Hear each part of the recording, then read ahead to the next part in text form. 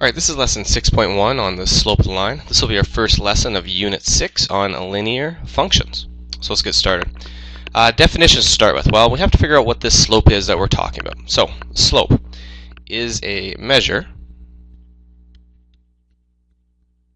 of how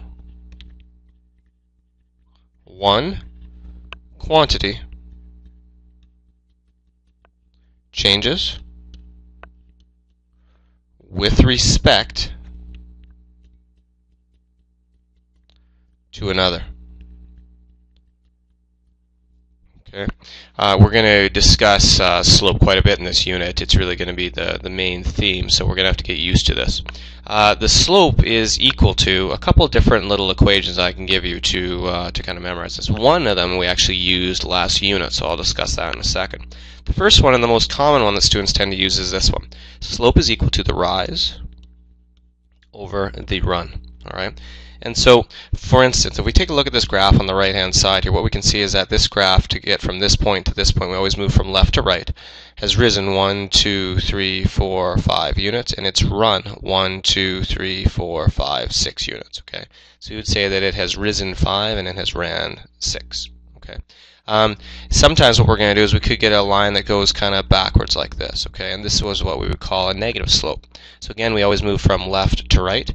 This one we would say actually, instead of rising 2, it actually falls 2, it goes down 1, 2, and runs 2. Okay, so those are two examples like that. We can also think of slope in terms of the change in the y-coordinates all divided by the change in the x-coordinates. Okay, and so what I mean by this is you can set this one equal to y2 minus y1 all over x2 minus x1. So if you went and actually found the coordinates for this one, as an example, this one right here would be at the ordered pair 3, 3. And this one down here would be the ordered pair -3, -2. If you went and you subtracted those y-coordinates and the x-coordinates, you would be able to find the slope.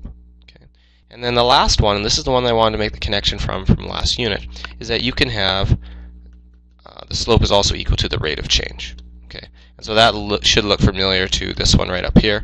It's just the change in the dependent variable divided by the change in the independent variable. Okay, so a couple of little notes that I'll just make on here is that we know slopes that go upwards, like so, up to the right, are going to be a positive slope. And slopes that go kind of downward in this direction are going to be a negative slope. Right? And the big thing to remember, I'll just highlight this part, is that this is the one that you're normally going to use. But keep in mind that if you are moving downwards, you might want to think of this as fall over run sometimes, okay, for the negatives. So I'll just leave that one in brackets. Let's take a look at some examples that we have right here. So for these ones, what they want you to do is they want you to determine the slope of the following line segment. So in order to do that, what we should do is we need to find 2 points. All right, we always need 2 points for a line. We're going to look specifically for 2 points that I consider lattice points. What I mean is they cross nicely at one of these little grids, right? So we're going to look at it crossing kind of like at a corner, like so. So in order to do that, just try and take a look. It looks like I see one right here, and I see one right here. So in terms of those 2 points, we use the letter M to represent slope. Okay, people often wonder why we use M for slope, why not S or something like that. This apparently comes from the French, and to go up, I believe, is monter. So that's the history lesson behind that. Anyways, the slope. So from the point on the left-hand side to the point on the right, we have to go up 1, 2, 3, 4 units, and across 2 units. So in terms of rise over run, we say we have 4. All divided by 2. And lastly, what we would do is we would simplify our slope, because 4 divided by 2 does simplify, and we get m is equal to 2. So that would be your slope for that example. Okay. These next ones, you're more than welcome to try on your own, or you can follow along with me. I'll try and find another lattice point. I see I have one right here, and I have one, let's see, way down there. Okay. So in terms of those 2 points, my slope is equal to how far do I rise and how far do I run? Well, in this time, in this example, it's down 1, 2, 3. So it'll be 3, but since I've gone downward, it's going to be -3. And I've run 5. 1, 2, 3, 4, 5. All right, and that is my slope. Now this next one is one that is kind of unique. I like to talk about this question in terms of a skiing question. Imagine you were skiing up a big white and you had a flat line like this, okay, and you were like at a flat slope. Well, you essentially wouldn't be moving anywhere. So if you just look at this, we would expect it to have no slope at all, right? And you're going to see that we can actually use the same method to figure out that, yes, it does have no slope.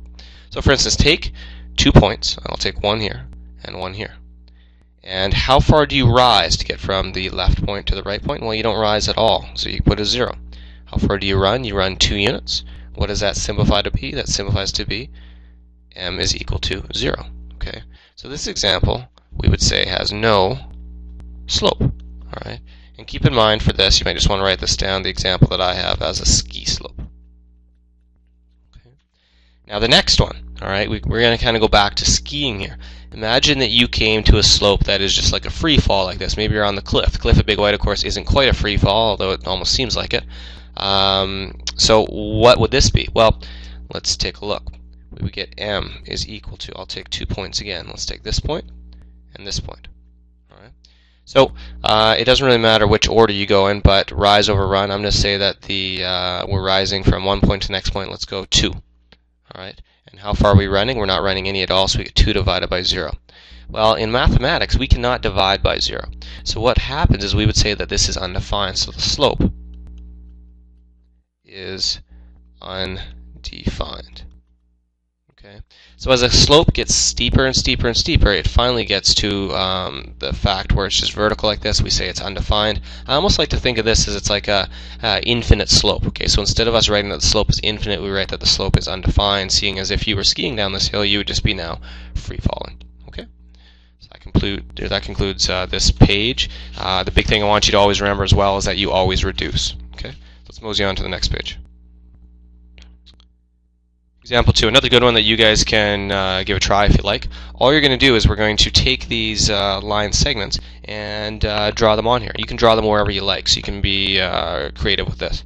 So I'm going to take RS. I'm going to put, let's put point R way over here. So in terms of RS, it tells me that I have a slope of 4/9. So from there I'm going to rise 1, 2, 3, 4 and run 1, 2, 3, 4, 5, 6, 7, 8, 9, like so. Alright, so I'll label this as RS. I'll get out my ruler here, and as straight as I can, we have line segment RS. Okay, let's try TU. So I'll try TU, we'll put T right here. And TU has a slope of -8/3. So you notice that I always like to put the negative in the numerator. So from here I'm going to go down 1, 2, 3, 4, 5, 6, 7, 8, and across 3, 1, 2, 3. And this would be line segment TU. Now keep in mind that these line segments I've done so far did not need to be at that exact spot that I had on this grid. They could have been anywhere. I'm just trying to get you guys to understand how to draw slopes. Let's put AB over here. So AB, we have a slope of 4. Now what I want you to remember for whole numbers, 4 is actually the same as having 4 over 1. So you're going to go up 1, 2, 3, 4 and across 1. Okay? So, and so that would be an example of a slope of 4. This one has a -1 slope. Well, that's the same thing as having -1 over 1 for this guy right here. So MN, oops, I should have labeled the other guy. What did we have? We had AB. For MN, let's put it up here.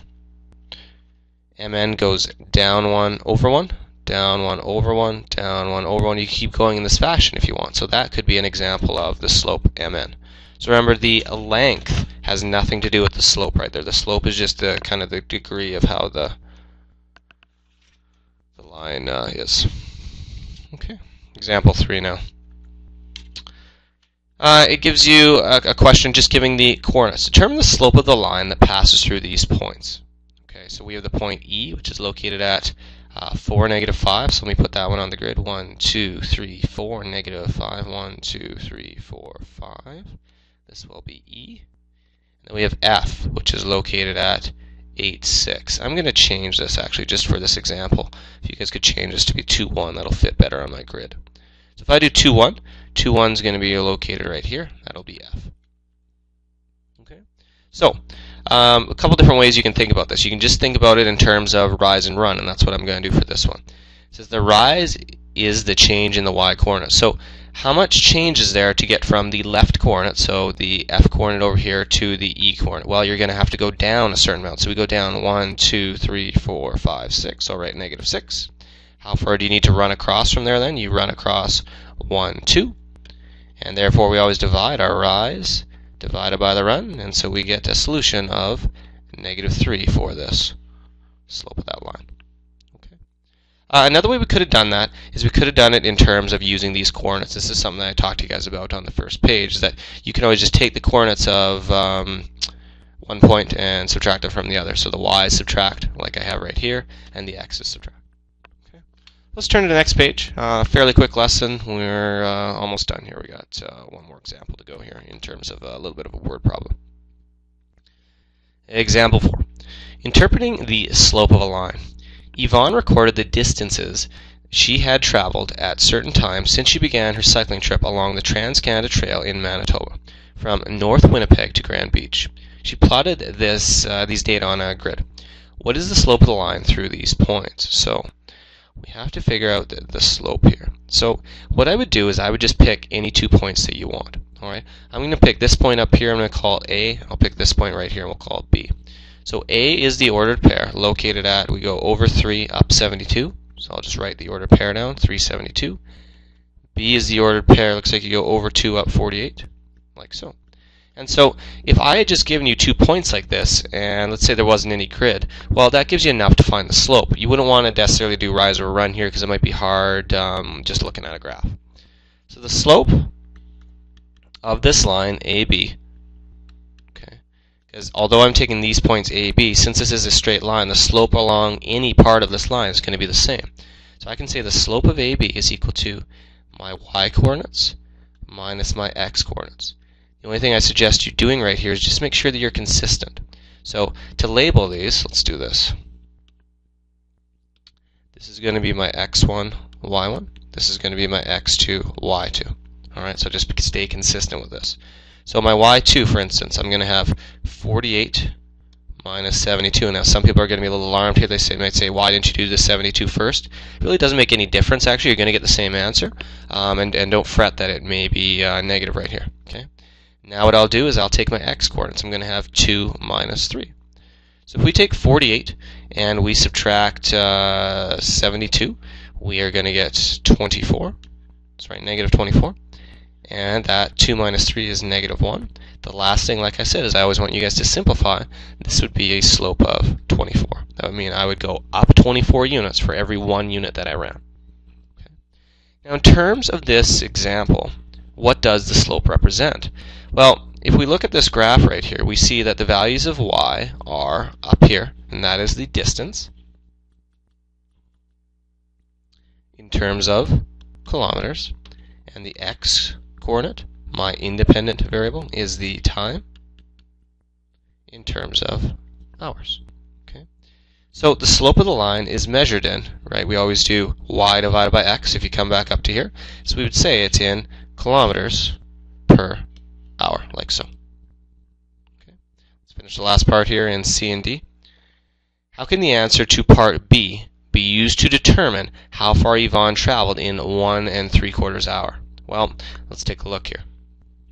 If we know that in 1 hour, Yvonne traveled approximately 24, right? Because if you come back up here to this example, we found that the slope was equal to 24. Well, that means we really have 24 kilometers an hour as her speed. Then we can figure out how far she moved in an hour and 3/4. So what I'm going to do is I'm going to change this hour 3/4 to decimals. This is 1.75. And I know in 1 hour she can go 24 kilometers.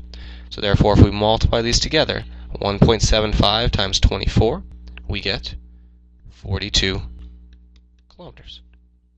Okay. Next one we have right here. The time it took, so this is just kind of like the opposite type of question. The time it took Yvonne to travel 55 kilometers, that's what they're looking for. Well, again, we know that Yvonne went approximately 24 kilometers in 1 hour, or 60 minutes. Okay. And if we know that, let's say, it takes, I'll set this up as a ratio, it takes 60 minutes to go 24 kilometers, then what we can do is we can find her unit rate. We can find that it takes, if you divide these, you end up getting 2.5 minutes to travel 1 kilometer.